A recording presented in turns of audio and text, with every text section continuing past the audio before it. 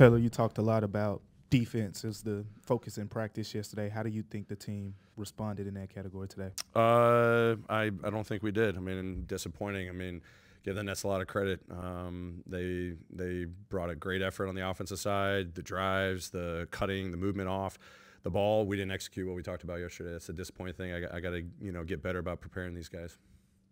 I know when you look at the stat sheet, the first thing that jumps off are the turnovers. Giving up 31 points off turnovers. How detrimental was that tonight? Very detrimental. I mean, I think we've actually had a couple of games recently where we've taken care of the ball better. But tonight there was a lot of careless stuff in the first half, and then giving them credit, they started pressuring, and we tried to play in crowds too much. We didn't make the simple play on the offensive side, and it burned us. But give the Nets credit, they swarmed. We knew that was the game plan offensively is, play with the easy pass against their aggressiveness shifts on the ball, all that stuff, and we didn't carry that out tonight. I guess, how do you categorize the situation that you're now in? I know you're trying to be smart with some of the minutes for some of the guys, but, now you're thin again with 2 more injuries. Yeah, we just got to fill up our cup, tomorrow. A great Bucks team, and I know they're going to be hungry for a win. We're hungry for a win. It's going to be 2 teams battling. We got to bring a better effort tomorrow, and whoever's available to play, we got to go out there and compete even better than we've done the last 2 games. Those guys are feeling it. They know it's unacceptable. We got to find a way. It's me included. I got to lead better. I got to get them prepared better, and our guys got to go out and play better. That's what it comes down to. We all have a responsibility there, and then we'll just take it day by day. I don't know where we're going to stand at tomorrow, but once we get through it, we know we still got depth that can go out there and compete and be better. On the turnover front, is there anything that can be done to prevent it, or is it just carelessness, or is it just one of those nights that it just didn't go the way you wanted to go? No, as I said, I thought there was probably some missed windows, playing in tight spaces on certain drives, or spacing, filling behind the drives was definitely slower than in previous games. I credit their defense for sure, but our offense, we didn't get to the 3-point line with the same urgency. I didn't feel like we had the pace, even though they were scoring shots. Like even on stops, we weren't pushing it like we needed to. It had to be like a turnover where we got out and ran. And then in the half court, when we were moving, we were just kind of stalled out. We were making quick decisions.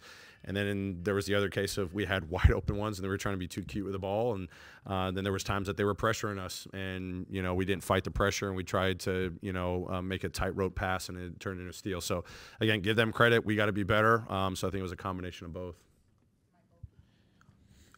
Again, going back to Ja and Jaren, probably because of the soreness and the things they've been dealing with, being able to limit them with minutes. Do you think that's negatively affecting the way the team is being able to produce right now? I don't think so. Tripp had a great night tonight. Despite rough shooting night for Ja, I thought he did a good job with the assists. Probably didn't have the pace, with those guys, tonight. But as I've been saying, I think our depth's been doing a good job. We've been playing really well offensively, the first couple of games, so that hasn't been our problem. It's been the defense. So, we ended up playing, I think, 12 deep right now. We're kind of feeling who's playing well. Obviously, Marcus got banged up there. Des got banged up there, and different guys had to step up. That other guys have been playing a lot of minutes, but we're not making any excuses. These guys have got to go out there and play a level that we're expecting of, and some of it's just our pure discipline, so physically, mentally, we just got to lock in more, and I got to take the lead on making sure our guys are prepared better. Taylor in the back. A couple of times, you've already mentioned it, some sloppiness with the ball. Looked like a little bit of sluggishness throughout the game. It seemed like Ja really tried to get his teammates fired up in a couple of those moments. I know you kind of pulled him to the side, I think after, I want to say it was the technical foul. What did you think about what he was trying to do to get people fired up in this game and keep them engaged? Yeah, I thought he was trying to, get the guys going, and then it was a delicate balance of, trying to get himself going because, as I said, he was, kind of having a rough, scoring night to start there, missing some bunnies, shots that he normally makes. He's getting wide open, good looks. His 3-ball looks good, just not falling right now, and then he's doing a good job of, hitting cutters, lob guys, trying to push the pace and just trying to put it all together. So it was just kind of one of those games, just couldn't get it all put together for, all the minutes that he got out there, but I thought him trying to engage his teammates was, really exciting to see. Coach, you guys usually thrive in the points of the paint and fast break areas. Tonight, not so much. What was Brooklyn doing to keep you guys thriving in those areas? Yeah, man. We still scored close to 60 points in the paint. So I mean, we're not going to score 70 points every single night. I mean, our 3-point shooting's fallen off.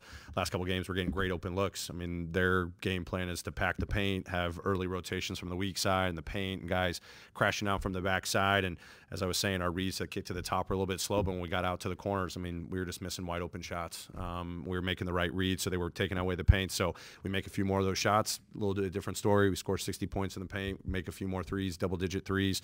But then on the flip side, that's what we're kind of giving up to other teams. Close to 50 points in the paint from them, and they I think 15 threes. We got to cut that off. They can't have both. So offensively, I thought credit their defense, but we were making the right reads when we couldn't get to the paint. We were just missing those shots. 2 tough losses in a row, but you're still only 5 games into the season. How do you gauge when it might be time to mix things up and do something different versus sticking with a plan and seeing things through? Yeah, I mean, I'm not exactly sure what is it changing starting lineups, changing rotations, the depth, all that stuff? I mean, there's a lot of things on the table. We have guys, getting hurt in the middle of the game, so we're having to adjust. We're having guys out in the starting lineup, in and out, all that, so that kind of changes things. I mean, Tripp's only been back 3 games. Ja was out the other night. Thankfully he was able to go tonight, so every game's presenting a new opportunity to, try to find chemistry, and starting lineups change, how we've deployed guys coming off the bench in certain sub-patterns. We've tried to keep it consistent, minus maybe where Jay and BC come in.